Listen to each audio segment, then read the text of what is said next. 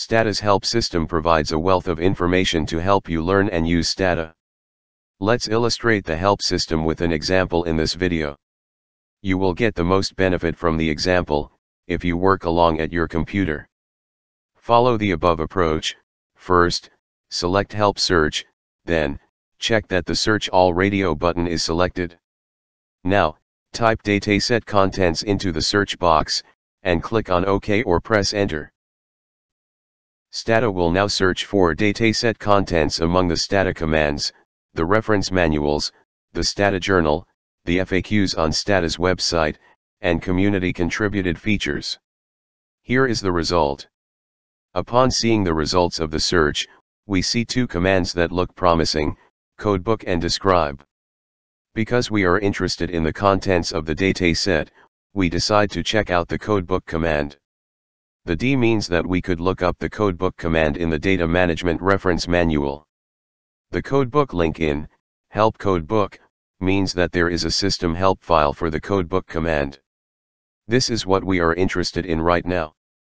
Click on the Codebook link. Links can take you to a variety of resources, such as help for Stata commands, dialogs, and even web pages. Here the link goes to the help file for the Codebook command. What is displayed is typical for help for a Stata command.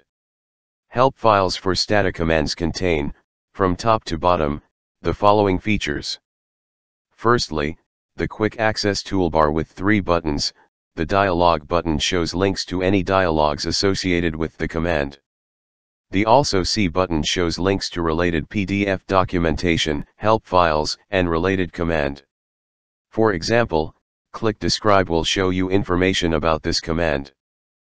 The Jump to button shows links to other sections within the current help file. For now, either click on Jump to and choose examples from the drop-down menu or scroll down to the examples.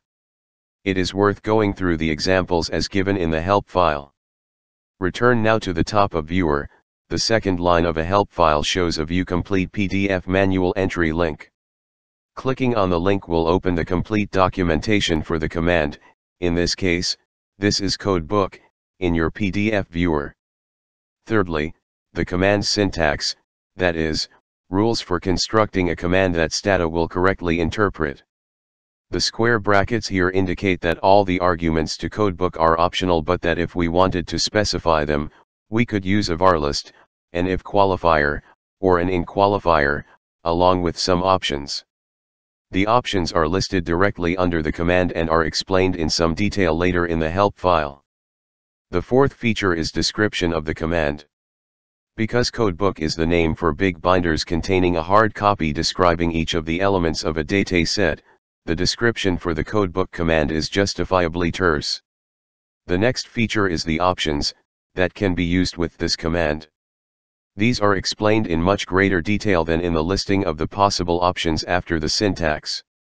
Here, for example, we can see that the MV option can look to see if there is a pattern in the missing values, something important for data cleaning and imputation. The sixth feature is examples of command usage.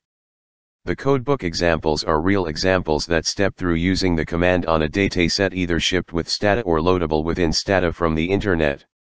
Lastly, the information the command stores in the returned results. These results are used primarily by programmers. So, I showed you how to get help in Stata. This feature is especially convenient when you need help on a particular Stata command. Thanks for watching and see you in the next video.